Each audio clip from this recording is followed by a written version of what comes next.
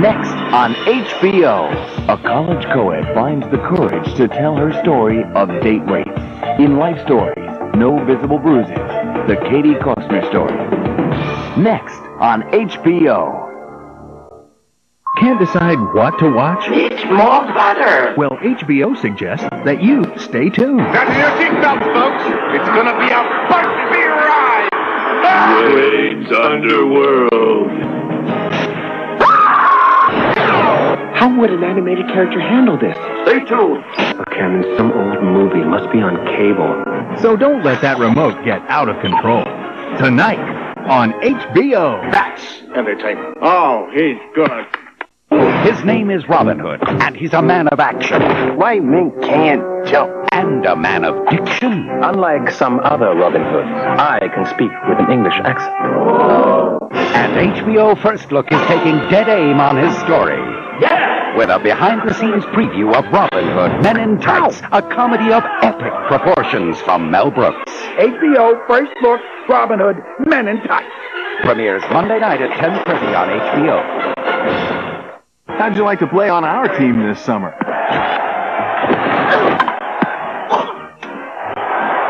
But hey, you gotta keep your eye on the ball. A League of Their Own premieres Saturday night at 8 on HBO. HBO wants to know, what did you do on your vacation? Did you go someplace new? Dick, look, a tiny little planet. It's not the size of your planet, it's how you use it. Find a little romance? Meet new and exciting people? You're a cute little fella. If not, now you can. Excellent. Just watch Mom and Dad Save the World. Premieres Sunday, August 8th on HBO. If you don't, you'll just have to see the slides. Tonight is worth waiting for on HBO. At 8, John Ritter runs from the devil and TV hell in the comedy adventure Stay Tuned. Then at 9:30, Leslie Nielsen stars in the cop spoof The Naked Gun from the files of Police Squad. And at 11, he's a male chauvinist trapped in a woman's body. Ellen Barkin stars in Switch. Stay tuned, Naked Gun and Switch. Television worth waiting for tonight on HBO. Rain on the scarecrow, blood on the fire. Rain on the scarecrow, blood on the fire. Best known for his driving rock and roll songs about small-town rural American life, rocker John Mellencamp expands his horizons to the movies in his artistic endeavor, Falling from Grace. Can I introduce you to these ladies? Sure. We've got Mrs. Eglin. Hi, how you? I listen to all your records. And Miss Pendergrass from over at B-Town. How you? I'm glad you make the most beautiful music I ever heard. I wish you love and happiness. Mellencamp stars as Bud Parks, a successful country singer who returns to his small town for the annual family gathering, only to discover the tangled, sometimes incestuous relationships of the family and friends he left behind. Don't worry, Can I have your autograph? Sure. Welcome home. It's good to be home. You doing all right? Fine as usual. Did you make $1 million this year yet? Well, I think I've spent $1 million, Grandpa. Any movie that I would be interested in doing would be dealing with the human condition. I paint the human condition. I've written songs my whole life about the human condition. So for me, it's all the same thing. Really, it's just different techniques. Guitars, paintbrushes, oil, film. Falling from Grace, which co-stars Mariel Hemingway and Kay Lenz, features an original screenplay by Pulitzer Prize winner Larry McMurtry. The movie marks Mellencamp's film debut both in front of and behind the camera. Yeah, I've directed music videos with Jonathan Kaplan and some other people that were like real directors. But I actually directed this film because nobody else wanted to do it, is what it boils down to. That's a 10-minute mag on there. We'll probably fill up that whole time with just us guys playing. To get a sweat work. Mellencamp says he approached directing the actors from a natural, instinctive point of view. I believe that we act every day of our lives, everybody. And it's just because that thing's there, I go, oh, no. But I've never really paid much attention to that thing. So I just tried to let other people know that it's just a damn camera, you know, if we just play like it's not there. You just say the words. If you're going to smoke a cigarette, really smoke it. Don't act like you're smoking. I would say that to everybody. Please don't act. As for directing himself, Mellencamp says he drew on his many years of live performing experience. I just kind of thought if I could make it real, as long as I felt honest in presentation. It's a lot like singing, acting for me, you know. When I'm on stage, you know, in front of people, if I feel like I'm trying to sell the song, then I know I've gone too far, and it looks phony. So that's how I kind of approached acting. There are other men, aren't there? Not this minute. All the slots are taken. Though I'm sure I can fill any that come up. Listen, young lady. I want you. I don't want to share you with anybody. John Mellencamp describes his commitment to making Falling from Grace as a labor of love, but dismisses any autobiographical connection to his starring character. Well, first of all, Bud Parks is a country singer. I'm in a rock band. Big difference. Mellencamp admits, however, there are some unavoidable similarities. Talking about autobiographical, I think if you were to put any singer in this role, there would be something autobiographical about it. You know, for American singer-songwriters right now, you know, look out the window, there's a bunch of us guys that's going, we don't dance, we don't rap, you know, and we either have to change, which I won't, they may, but I won't, because I'm just going to keep doing what I do. Whether he's making music about small-town stories or depicting them on the big screen, John Mellencamp will always remain true to his down-home roots. Women loving women, men loving men. Are you born gay? Gee, am I gay? I must be sick. Why am I feeling this? Can you change it? Is it the genes? Is it the brain? Is it the gonads? Should you change it? Being gay is the greatest gift I was ever given. Why am I gay? Stories of coming out in America. An America Undercover exclusive. Premieres Tuesday, August 10th on HBO. What you learn will open your eyes.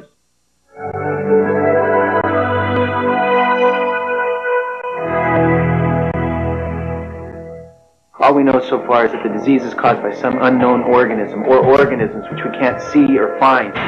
Imagine that something is out there. This is big.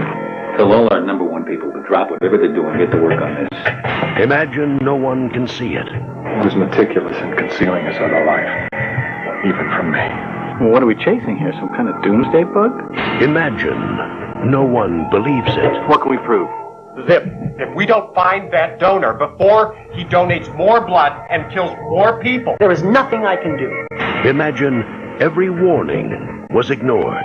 What could my case possibly have to do with AIDS? They didn't tell you? Are you saying that the public might not even be told what we just found out? Now imagine it's all true. HBO is proud to present one of the most awaited television events of the year.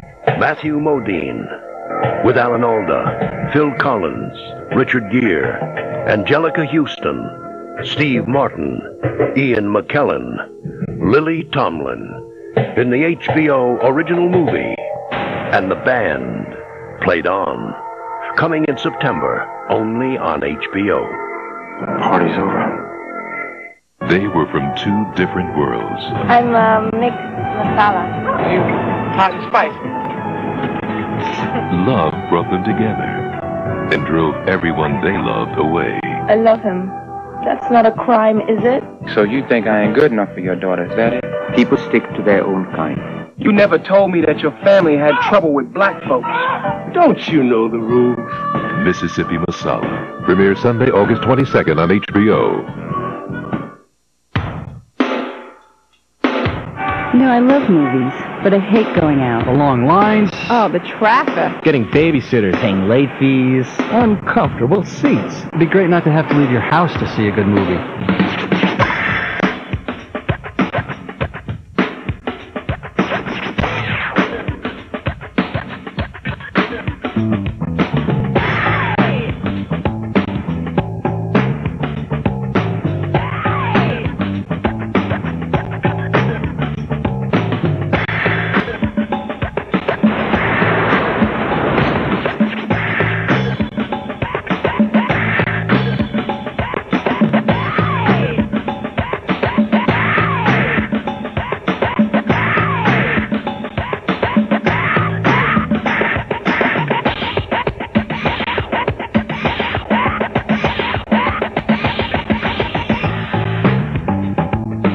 HBO, now they've got great movies. Yeah, it's great to watch big blockbusters in bed. In my recliner. On the couch. With the kids. Without having to go out and get it. When I take off my shoes, they stay off. There's no place like home to see a movie.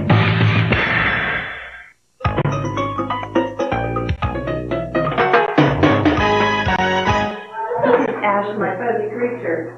She just had a muffin for a snack and it's all over her face. Basically, the program is a way to both have a daycare center for preschoolers and a nursing home for incapacitated elders, and just putting the two generations together and seeing how they mix, and they seem to mix very well. We have, from 18 months old up to 100 years old and all ages in between. So it really is a family. It really is intergenerational. And the kids bring a real energy to the building. They're in the hallways, they're laughing, they're crying, they're screaming, and everybody really enjoys that. As soon as our children enter the building, the residents are just eager to hear the noise and the laughter, and they'll come down to our rooms just to visit us to make sure that, yes, the children are here. The benefits to the elders are both psychological and physical. People who have gone in there very frail, who have lost a lot of weight because of their various illnesses, they say that they've gained weight, gained a whole new outlook on life, now that they have this, in a way, this reason to live. We had some visions that things we wanted to do, and at that time we decided that we wanted childcare, because overwhelmingly 90% or somewhere in that category of our employees were women, and we felt the need to provide that service. I've never seen a piece like this in People magazine before, and I think it's especially valuable for People readers who need to know more about what kind of options there are out in the country for both daycare and elder care. One of the things that we've noticed is that she's not at all nervous about being around sick or elderly people. It feels quite natural to her. We've used a book here called Lifetimes, and that book stresses that everything is born, everything grows, and everything has to die. And we get into talking about plants and their life cycle, and do the same thing with people. Hi, Catherine. Ashley, you remember Maynard? Oh, yes, I do. Maynard just came out of hibernation this morning. Yeah. On the weekends, they comment often that it is so quiet around here, and they just don't know what to do with themselves because the children aren't around for the vigor and vitality they need. I think here, you're enjoying life, and you're watching the enjoyment of life of these young kids, and what better way is there to spend your time?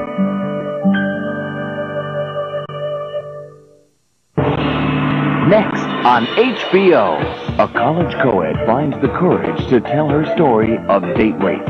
In Life Stories, No Visible Bruises, the Katie Costner story. Next on HBO. A few things in life are guaranteed. For one, there's a new movie. Every Saturday night at 8 on HBO. Sound good. No repeats. Thank you! 52 weeks a year. Guaranteed big movie hits like A League of Their Own with Tom Hanks. Got him! Gina Davis and Madonna come up to bat. I haven't got ball players, I've got girls! Given the nature of things, it's really nice to have this guarantee. A new movie every Saturday night at 8 on HBO. Guaranteed. $200! Who else but HBO gives you this much Damon weighing? Are you serious? More Damon than you can shake a stick at. Certainly a personality. More scam. More action. You should try rocking back and forth. More love. You want to come? We got to do it. Bye-bye. All you need is more money. Premieres Saturday, August 14th on HBO. Yo, check it out. What's up? Martin's back in the house. So y'all ready to have a good time? Yeah! And the house is HBO. Because the jams are back. It's a whole new season. With a whole new crew. the baddest young comics from all over the world. Martin Lawrence MC. Yeah! Russell Simmons Def Comedy Jam. New jams, Fridays at midnight, only on HBO. It's about guns. Hell, man, I gotta watch my back. I ain't got nobody to look out for me. It's about who's buying and who's selling. You gonna work in Mickey D's all your life? You wanna make the real money? And when things go down the way they go down, Be what? it's about how far you go to take care of your own. Yo, man, I'm looking for my girlfriend. If I were you, I'd go for the plea. At least she'll be out of jail by the time the kid starts walking. Newcomers Bokeem Woodbine, I got you, don't worry about nothing. Kia Joy Goodwin, and Fredro in an HBO original movie. How you getting all this money anyway? Got a new job. You wanna go out and get yourself killed over that girl, fine. But I'll be damned if I'm gonna let you come up in here and get the rest of us killed. Forget about what you want to do. It's just like I gotta be, man. You gotta take care of yourself or die. On these streets, you do what you gotta do. Strapped. Get ready, y'all. Premieres Saturday, August 21st on HBO. This is the year HBO breaks the network's hold on Emmy nominations. HBO has collected an historic 55 nominations, from comedy to documentary, from big events to original movies. Clearly, there's a new big kid in Emmy nominations, HBO. HBO's original movies shut all the networks out of the Outstanding Movie category with 4 of the 5 nominations. HBO has broken the laughs barrier with the best hour of comedy on television. 13 nominations for Dream On and The Larry Sanders Show, the first cable series ever to be nominated for Best Comedy or Drama Series. The 1993 Emmy Awards, this September. Just you wait. Tonight is worth waiting for on HBO. At 8, John Ritter runs from the devil and TV hell in the comedy adventure Stay Tuned. Then at 9:30, Leslie Nielsen stars in the cop spoof The Naked Gun from the files of Police Squad. And at 11, he's a male chauvinist trapped in a woman's body. Ellen Barkin stars in Switch. Stay tuned. Naked Gun and Switch. Television worth waiting for tonight on HBO. The following program is intended for mature audiences.